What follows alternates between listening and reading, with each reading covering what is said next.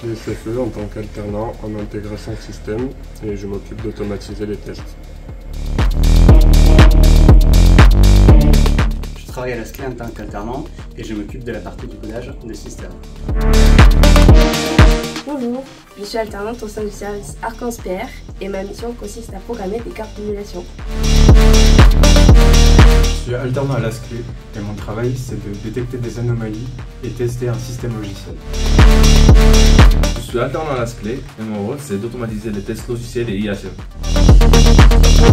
Je suis alternant à la SCLE et je développe un enregistreur temps réel.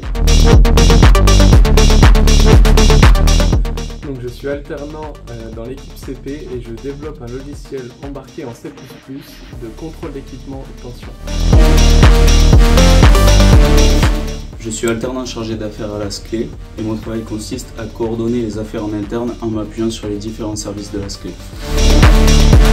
Bonjour, je m'appelle Dorian, je suis alternant à la SCLE et je travaille dans l'atelier de câblage.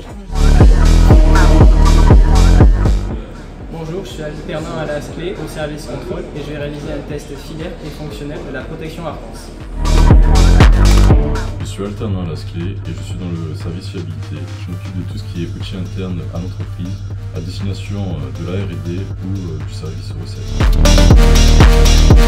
Bonjour, je suis apprenti métrologue au sein du laboratoire CEM. Je m'occupe de la vérification de l'étalonnage des équipements du laboratoire ainsi que de l'ensemble des équipements de l'entreprise et de la rédaction de procédures de vérification.